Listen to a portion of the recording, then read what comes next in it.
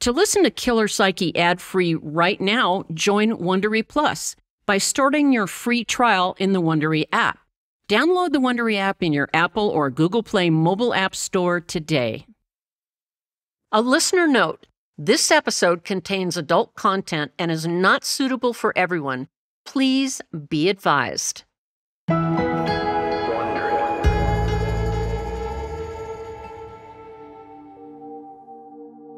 The expression, "the eyes are the window to the soul," has been around a long time. In fact, so long that the question of who coined the phrase is debatable. For years, the eyes have certainly inspired artists who use them more than any other body part to opine about love and life. In Sophocles' version of the play Oedipus Rex, the eyes take on the meaning of truth. For those of you unfamiliar with this tale, Oedipus unknowingly kills his father and marries his mother, even fathering children with her. He learns the truth from a blind prophet. Oedipus then gouges out his eyes, proclaiming, "Why should I have eyes? Why, when nothing I saw was worth seeing?" He would rather have been blind than to see the reality of his life. In 1876, a physiologist discovered a pigment hiding in the back of the eye that would bleach in the light and recover in the dark. Today, it is known as rhodopsin, but back then, they called the retinal pigment visual purple. Another physiologist named Wilhelm Kuhn created a process that fixed the bleach rhodopsin in the eye and developed an image from the result, called optograms. He believed he could capture the retina's last images. Kuhn tested his theory on animals, strapping the animal in place to look at an object. After 3 minutes, he would kill the animal and look at the eyes to see if they still had an image of the last thing the poor creature saw before it died. This was not only cruel, it was utter nonsense. But for decades, newspapers carried stories of people who claimed to use this technique to actually solve crimes. It became the linchpin of many crime novels. Even French novelist Jules Verne used it as the crime-solving method in his book, The Brothers Kip. Most serial killers take a trophy from their victim or a memento to remember their kill. Charles Albright took his victim's eyes. But why? Was he punishing them? Maybe stealing their soul or protecting himself? Or maybe he wanted to see himself as they saw him, in the last moments before he took their lives.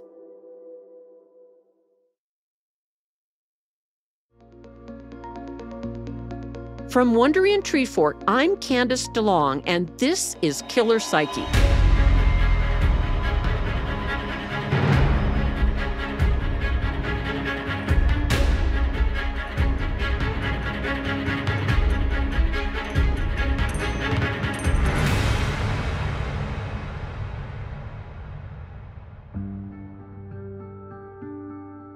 I've spent 5 decades studying people's minds through my work as an FBI profiler and psychiatric nurse. And the question of why they did it is what I get asked time and time again. I will give you my best analysis in this series of what made them do what they did. This episode is Charles Albright, the eyeball killer. In the 1990s, crime rates had hit an all-time high in Dallas, Texas, and it was named one of the most dangerous cities in America, with police recording almost 2 homicides a day. In the early morning hours of December 13, 1990, 33-year-old Mary Pratt became Dallas's latest homicide victim. Mary's battered body was found in a residential yard in the North Oak Cliff neighborhood. She had been killed by a single .44 caliber bullet shot at close range to the back of her head. She was nude except for a bra and t-shirt pushed up around her neck, and her corpse had been arranged in a vulgar pose. The sight of her exposed body was so disturbing that the neighborhood resident who found her felt compelled to cover her up with the bedsheet before the police arrived. Statistically, homicide detectives know that dumped body cases, meaning the victim's body was dumped in a location different from where they were killed, are rarely solved. And Mary's murder seemed likely to follow that pattern. There were no weapons or clues at the scene, no witnesses, and no suspects. Dallas homicide detectives could only guess that she may have known her killer because of the close, intimate nature of the shooting. Given that Mary was a sex worker with a large clientele and her main job was to be intimate, detectives were not confident her murder would ever be solved. However, the Dallas medical examiner made a startling discovery during Mary Pratt's autopsy.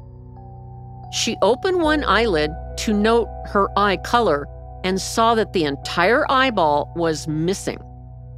At first, the ME thought the bullet had dislodged it from the socket, but when she moved to the other eye, she was shocked to discover the second eyeball was missing as well. Both had been so carefully removed that no damage was done to the surrounding tissue and skin. Because the skin around the eyes is extremely delicate, the ME knew whoever did this had surgical skills, or they had a lot of practice doing it. After Mary's body was discovered, 2 officers on their regular beat encountered a sex worker named Veronica Rodriguez. She had large gashes on her head and neck, and her clothes and hair were wet and covered with mud. Veronica was a drug addict who was often incoherent and a known fabricator of wild tales. So when she told the officers she had been with Mary on a double trick together and witnessed her murder, the officers weren't sure whether to believe her. Veronica described the attacker as a middle-aged white male. She recounted how she escaped, running barefoot and partially clothed through muddy fields. She ran to a nearby house where the occupant let her in and allowed her to hide. 1 week later, the same 2 officers found Veronica in the cab of a truck with its driver, Axton Schindler. She protested when the officers arrested Schindler, claiming he was the person whose house she ran to the night she was attacked. Veronica said that Schindler, also known as Speedy for his manner of speaking rapidly, knew who the attacker was. But Schindler refused to identify Veronica's attacker to the police, saying she was mistaken, and the man she referred to was not dangerous. The officers took down Axton Schindler's name and address and made a report. Unsure of its significance, they passed the information on to homicide detectives. On February 10, 1991, the body of Susan Beth Peterson, age 27, was found dumped just outside Dallas city limits. She was shot 3 times in the back of the head and the stomach. When they discovered her eyes were carefully cut out, police began to suspect there was a new serial killer in town.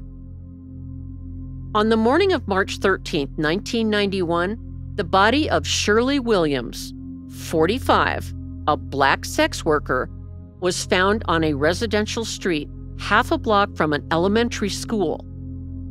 The killer wanted people to see what he had done. Like the 2 other women, his 3rd victim was shot in the back of the head and her eyes were removed. However, this time, the killer damaged the skin around the eyes. the cuts were much less precise. At her autopsy, the medical examiner could tell the surgery had been hurried. The broken tip of an X-Acto blade was found embedded in the skin near her right eye. The police were worried that the media around the case drove the killer to leave his normal hunting grounds and move to a different area of the city. Shirley Williams worked out of a hotel a few miles from where the murderer's other victims were discovered. Additionally, this victim was Black. Most serial killers usually choose victims from their same race. The killer was widening his circle of violence on women. The officers soon caught a break when another sex worker told them about how she recently maced a customer who tried to kill her. She described the man as in his 50s, white with salt and pepper hair, driving a battered brown station wagon. She reported that her customer got angry when she refused to conduct business anywhere but a hotel. He grabbed her forcefully and screamed, "I hate whores. I'm going to kill all you motherfucking whores." Then she maced him and jumped from his moving car. This woman's story prompted the officers to revisit the report of Veronica Rodriguez, the sex worker that police thought lied about her encounter the previous December. With the help of a Dallas County deputy, the officers were able to get more detailed property records. They discovered the guy who rescued Veronica was associated with 2 addresses. Due to his paranoia about the government, he had told police he lived at 1035 El Dorado Street and not a rented house where he actually lived. The officers learned that both properties were owned by a man named Fred Albright. However, Fred Albright was deceased, so obviously he was not the murderer. Incredibly, the same deputy that was helping the officers locate the property records had recently heard the name Albright in relation to these murders. He had taken a phone call from an anonymous woman who claimed to be a friend of the first victim, Mary Pratt. The woman said Pratt had introduced her to a man she briefly dated named Charles Albright. She claimed that Albright had a fascination with eyes, and he had a collection of X-Acto blades in his home. The officers pulled Charles Albright's criminal record and his mugshots. They quickly realized that Charles was Fred's son and had inherited the 2 properties they were investigating. Then they contacted the homicide detective in charge of the investigation, believing they now had their killer. The 4th victim, Brenda, picked Charles Albright's face out in a photo lineup and said he was her attacker. A little later, they showed the same lineup to Veronica Rodriguez, the drug-addled prostitute who had told the officers that she was with Mary when Mary was killed. She was terrified, but she also identified Charles Albright as the man who had attempted to kill her. On March 22, 1991, at 2:30 a.m., police burst through the door at 1035 El Dorado Street, rousting Charles Albright and his common-law wife, Dixie Allen, from their sleep. Charles was handcuffed and taken to police headquarters. He was charged with the attempted murder of Veronica Rodriguez and held on $250,000 bail.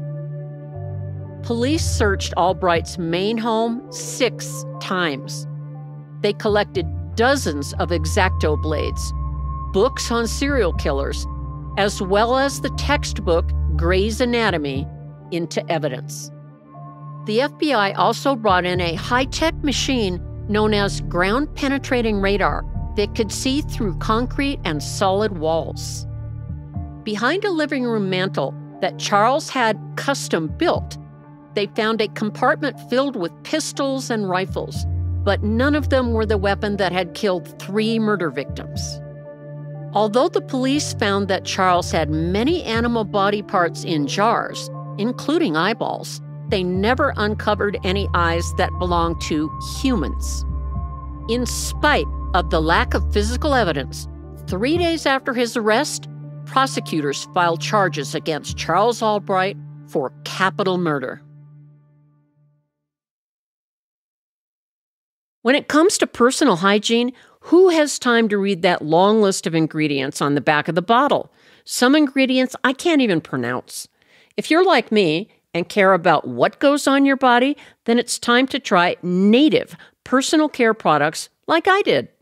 I've been using Native's deodorant. My favorite scent is their coconut and vanilla, and I love that it's aluminum-free. In fact, Native keeps their ingredients list incredibly simple, with things like coconut oil, shea butter, and baking soda. Some of their scents include lavender and rose and cucumber and mint, and they've recently partnered with Baked by Melissa to create a collection of scents inspired by her delicious cupcake creations. From tie-dye vanilla cupcake, mint cookie cupcake, fresh peach cupcake, to ginger lemonade cupcake, they are sure to make your day a little sweeter. Smell and feel fresh all day long with Native. Get 20% off your first order by going to nativedeo.com/psyche or use promo code psyche at checkout. That's nativedeo.com/psyche or use promo code psyche at checkout for 20% off your very first order. Podcast producers wear a lot of hats, and my producer, Julie, is no exception. If there's something that needs to get done, she figures out a way to do it. At this point, there's really not much she can't do. Except maybe speak another language, but she's working on that right now with Babbel, the language learning app that sold more than 10 million subscriptions. You see, for a long time, Julie has wanted to learn Italian. What she loves about Babbel is that it's fun, fast, and easy because they teach bite-sized language lessons for real-world use. If she can find 15 minutes, she's got time for a lesson. So a drive around town running errands or taking a short walk can really be productive. With Babbel, in addition to lessons, you can access podcasts, games, videos, stories, and even live classes. Be like Julie. Start your new language learning journey today with Babbel. Right now, when you purchase a 3-month Babbel subscription, you'll get an additional 3 months for free. That's 6 months for the price of 3. Just go to Babbel.com and use promo code PSYCHE. That's BABBEL.com, code PSYCHE. Babbel, language for life.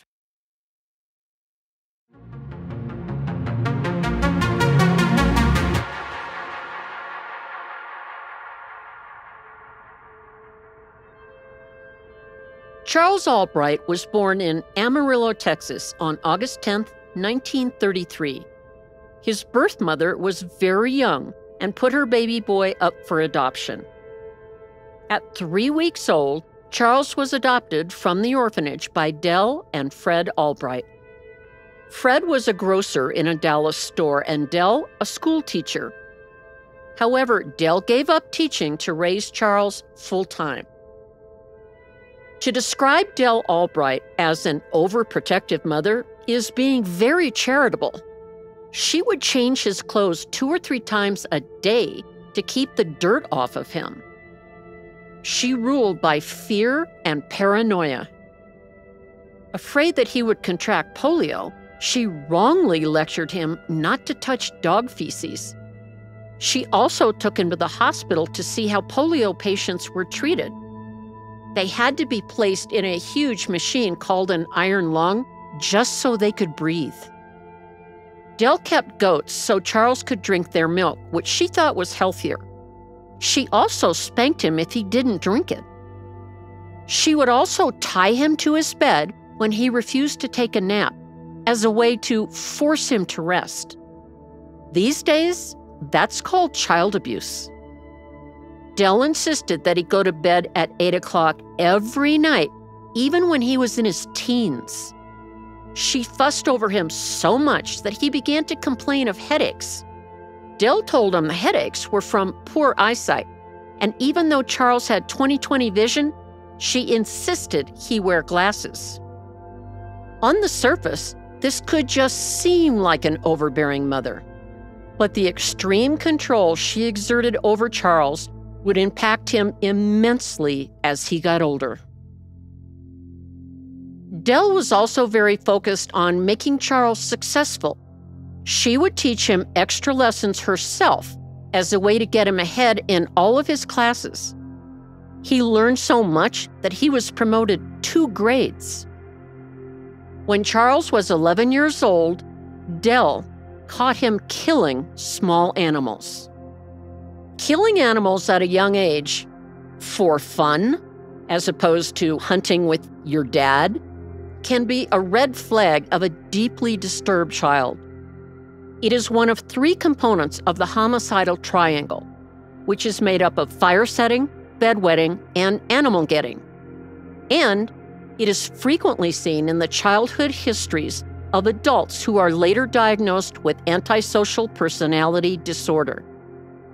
Of the 3 components, animal getting is the most serious, and it is the most likely predictor of future bad acts. So, what did Dell think about this?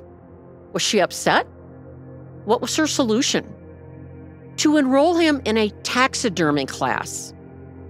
Taxidermy is the practice of preparing and mounting animal pelts and arranging them in poses. The class was conducted by mail order, so Dell took on the role of mentor and assistant.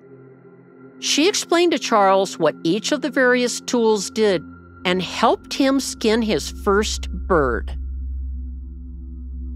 Charles became fascinated by taxidermy, practicing with the scalpels, knives, and even the little spoon used to scoop out the brains. He believed, as the course booklet said, that taxidermy was an art, and he was determined to be a great artist. However, the one thing missing from all of his taxidermy art were the eyes.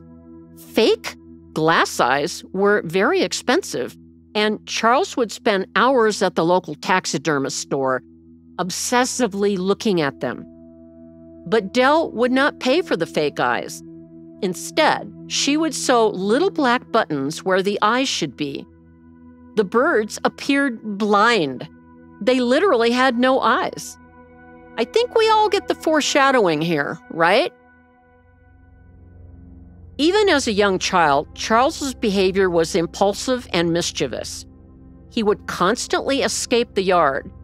He would wait for people to pass by the fence and ask them to lift him over. Not knowing how to stop him, Dell tied him to the porch to keep him away from the fence. This type of behavior continued through middle and high school. He would steal blank report cards and fill them out with all A's for his parents. Once he set his chemistry teacher's dress on fire, supposedly by accident.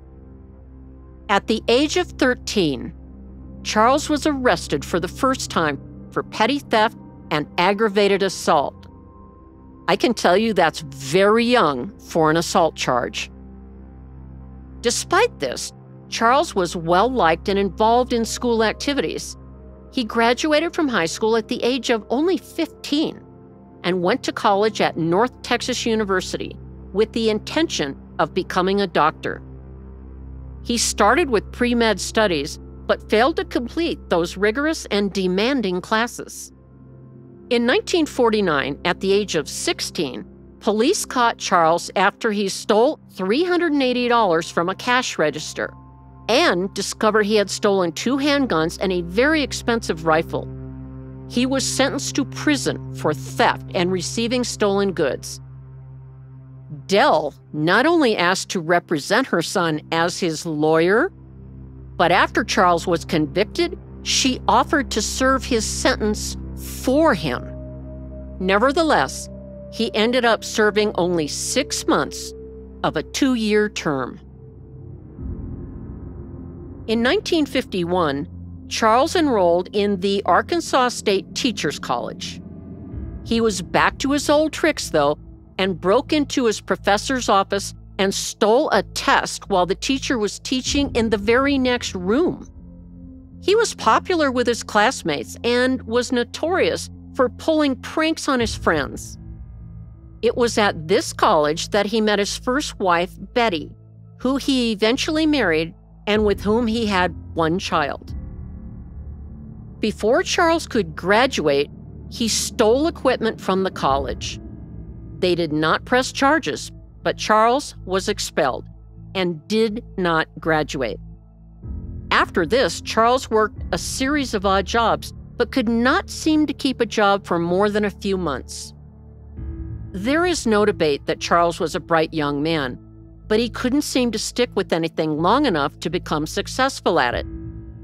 Knowing that he eventually became a very bent and twisted serial killer, I think it's probable he had trouble, and I mean a lot of trouble, concentrating. Perhaps because his obsessions took up most of the room in his brain.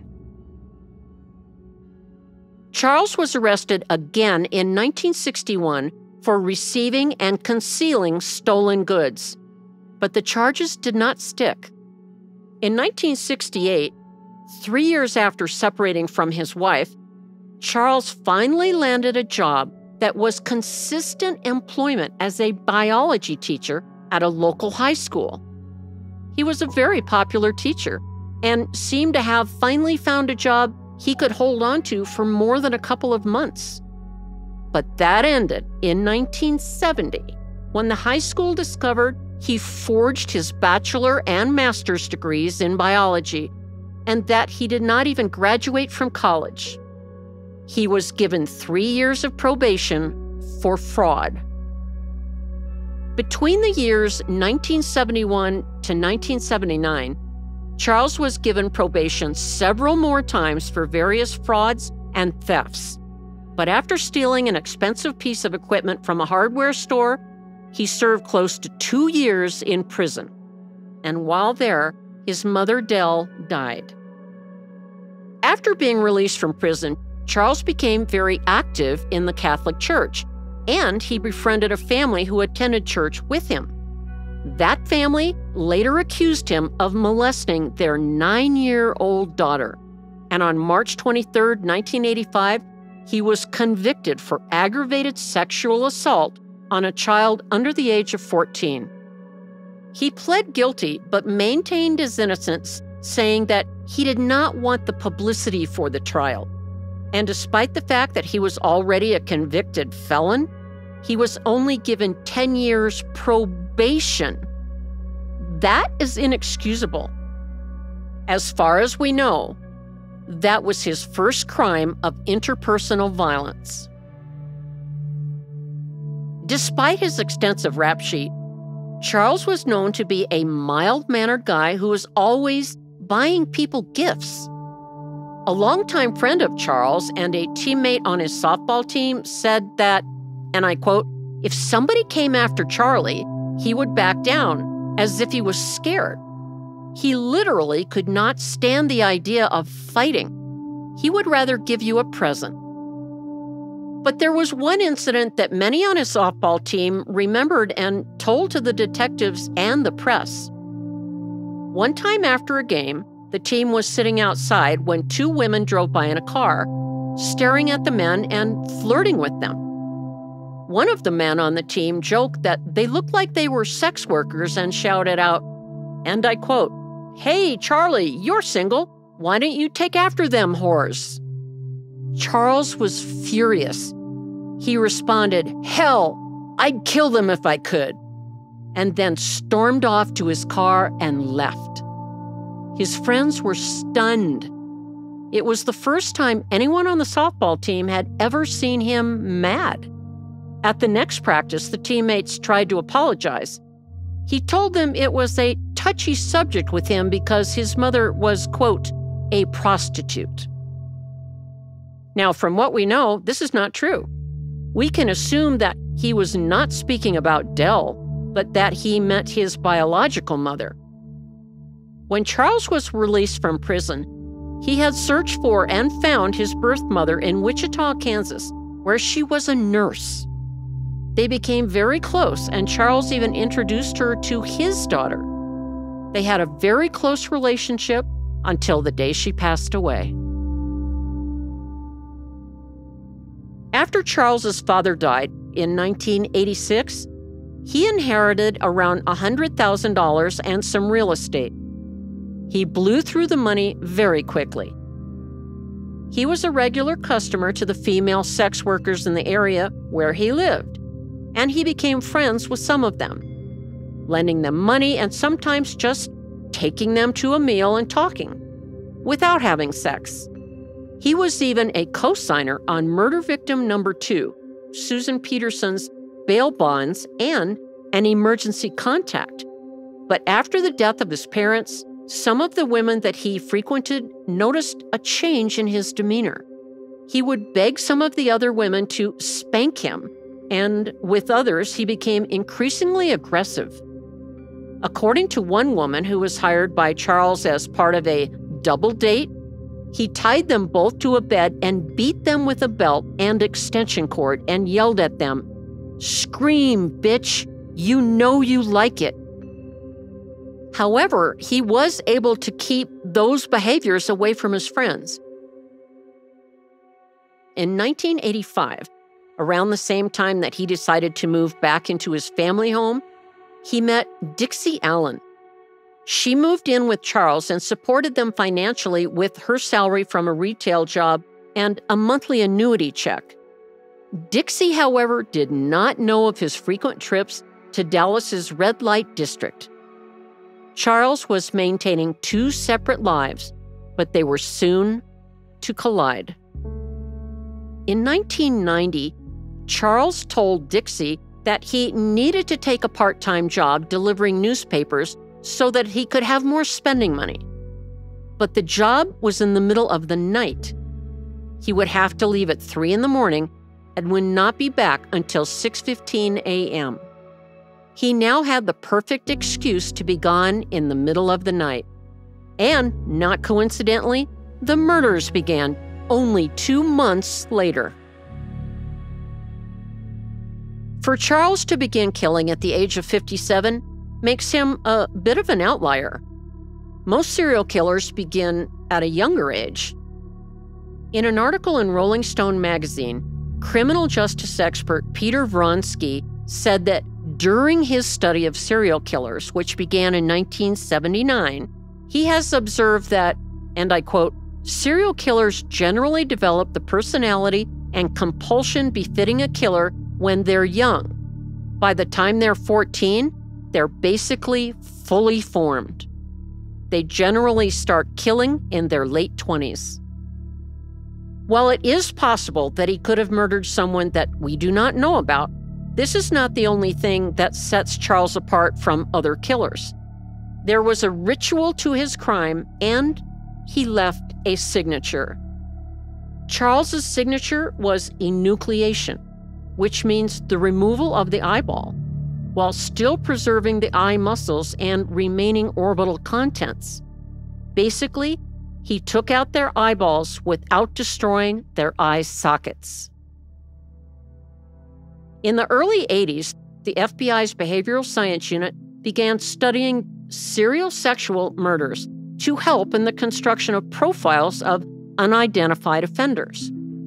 They differentiated an offender's conscious technique of committing a crime, entering through a window, using a gun he brought with him, etc., from the repetitive behavior such as surgically removing the eyes from a dead victim, which are practices that are unnecessary for the successful completion of the crime.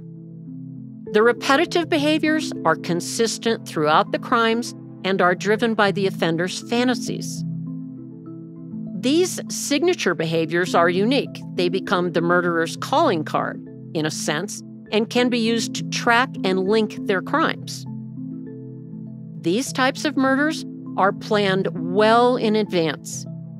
These killers have fairly organized minds, and they are not severely mentally ill. The victims of ritualistic killers are not so much actual people to them as they are a prop, to live out their fantasy. Conversely, serial sexual offenders who act impulsively with little planning often do not engage in ritualistic or signature behavior because of the undifferentiated nature of their fantasy lives. All of the FBI profilers who were a part of this study are careful to point out that there is a distinction between ritual behavior and signature behavior. Rituals may evolve and change over time, whereas the signature or theme does not. Charles Albright is a ritualistic serial killer who also left his signature. Even though Charles denied killing the women and stealing their eyes, he loved to express his appreciation of that particular body part. He did not try to hide it. In fact, when his attorney introduced him to his wife during court, the first thing Charles told her was, "You have beautiful eyes."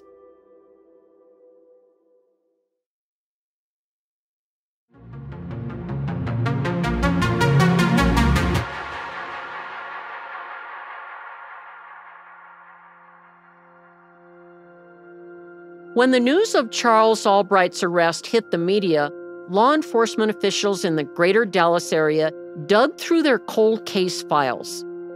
Detectives believe Charles was responsible for the death of another Dallas sex worker in 1988 and possibly two others in Arkansas. By June of 1991, prosecutors charged Charles with the murders of the 4 Dallas women. But days before the start of Albright's trial in November of 91, prosecutors dropped 3 of the 4 counts of murder. They only had enough evidence to move forward with the case of the 3rd victim, Shirley Williams. Body hairs from a blanket found in Charles' truck produced the strongest match in Shirley's slaying. But the crucial piece of evidence came when a sex worker that Charles had a standing appointment with took them to a field where he would take her to have sex. There, they found Shirley Williams' raincoat with Charles's hair on it. Much of the prosecution's case was based on circumstantial evidence and DNA from the hair found on the raincoat and blanket. DNA evidence at the time was controversial and not often used in court. The prosecution also had testimony from sex workers who claimed to have had sex with Charles and said he was prone to violence. Charles continued to deny that he ever picked up a sex worker or knew any of the women, but the prosecuting attorney submitted evidence that Charles was named on Peterson's emergency contact list at Ranger bail bonds. More evidence showed that Charles and Mary had known each other as neighbors in the years before she became a sex worker. Throughout the 2-week trial, Dixie Allen stood by Charles. She refused to believe the gentle, generous man she loved was guilty of anything the police were accusing him of doing. Expert witnesses for the defense cast some doubt about the hairs and the fibers that were found on Williams and at Charles's home. But the doubts they raised were not enough to sway the jury. On December 17, 1991, the jury of 9 women and 3 men took 4 hours to deliberate and return a guilty verdict. Charles Albright was sentenced to life in prison at the John Montfort Psychiatric Prison Unit in Lubbock, Texas. He was 58 years old. Charles continued to proclaim his innocence, and there are still those who believe him.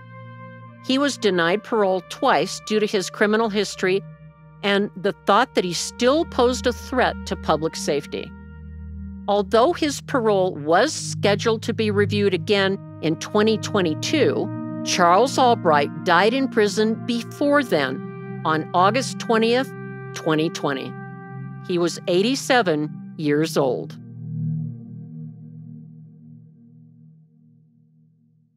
Next week on Killer Psyche, Mary Beth Tinning.